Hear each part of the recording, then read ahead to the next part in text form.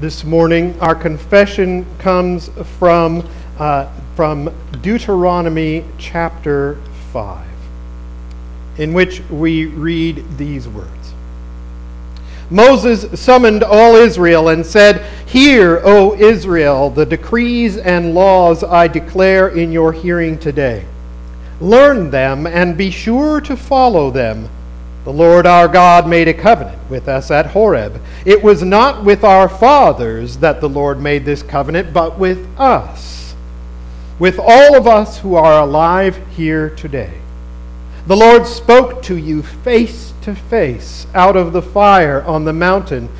At that time I stood between you and the Lord to declare to you the word of the Lord, because you were afraid of the fire and did not go up the mountain. And he said, I am the Lord your God, who brought you out of Egypt, out of the land of slavery. You shall have no other gods before me. You shall not make for yourself an idol in the form of anything in heaven above, or on the earth beneath, or in the waters below. You shall not bow down to them or worship them, for I, the Lord your God, am a jealous God, punishing the children for the sin of the fathers to the third and fourth generation of those who hate me, but showing love to 1,000 generations of those who love me and keep my commandments. You shall not misuse the name of the Lord your God, for the Lord will not hold anyone guiltless who misuses his name. Observe the Sabbath day by keeping it holy, as the Lord your God has commanded you.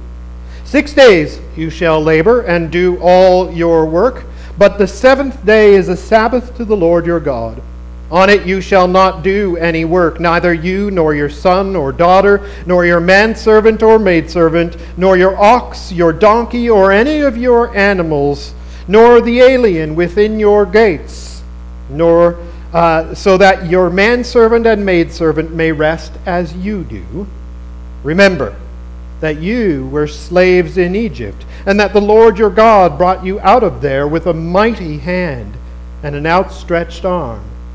Therefore, the Lord your God has commanded you to observe the Sabbath day. Honor your father and your mother as the Lord your God has commanded you, so that you may live long and that it may go well with you in the land the Lord your God is giving you. You shall not murder. You shall not commit adultery. You shall not steal. You shall not give false testimony against your neighbor. You shall not covet your neighbor's wife. You shall not set your desire on your neighbor's house or land, his manservant or maidservant, his ox or donkey, or anything that belongs to your neighbor. These are the commands the Lord proclaimed in a loud voice to your whole assembly there on the mountain from out of the fire, the cloud, and the deep darkness. And he added nothing more.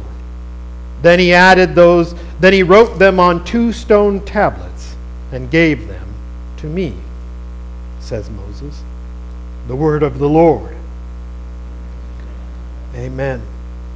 Brothers and sisters, today we are talking about God's infinite nature, and we'll get there in more detail in a few moments. But imagine for a moment, or try to, that God was not entirely holy and perfect.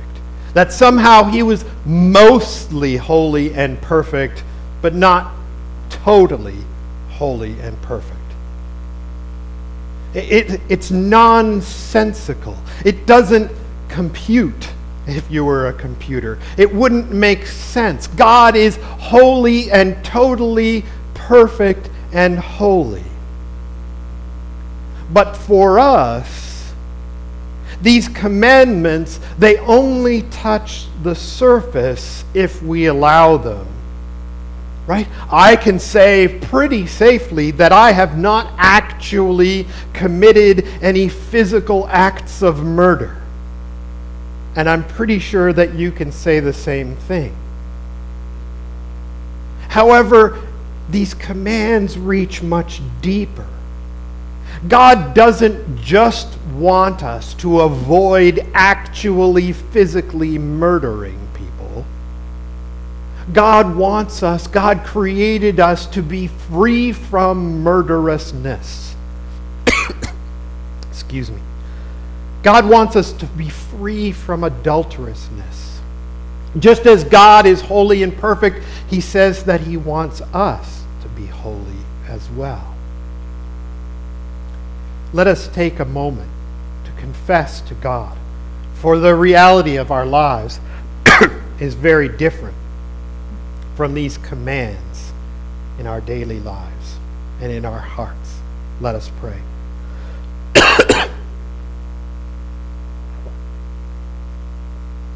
Father in heaven, we confess, O God, that we have not kept these commandments. Certainly, O Lord, some of these commandments we have not physically, actually, in person, really broken. However, we know that in our hearts and in our minds, we have broken them all. And in actual, factual reality, we have actually done also many of these things.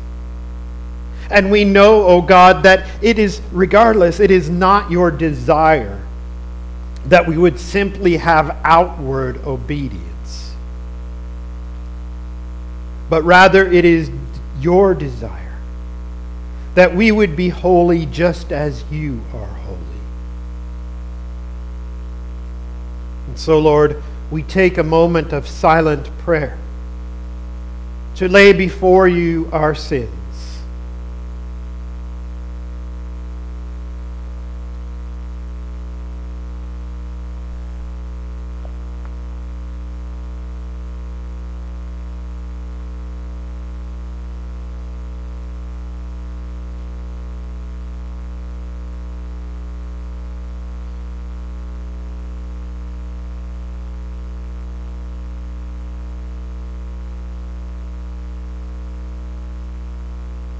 Forgive us, please, O God.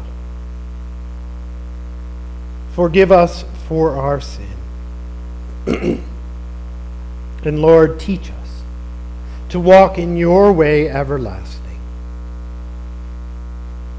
that we may become increasingly day by day a people who live truly and fully in the reality of what your Son has done for us. Where your Son has washed us clean in your sight. May your Spirit continue to work into us to make that also a daily reality of our walk, of our life. We pray this in Jesus' name. Amen. Our assurance comes from Psalm 66, verse 20, in which we read, "Praise be to God, who has not rejected my prayer or withheld his love from me." Our God has not rejected our prayers, and he has not withheld his love from us. He loves us the same yesterday, today, and forever. Let us listen as we praise together in our hearts the Lamb of God who takes away the sin of the world.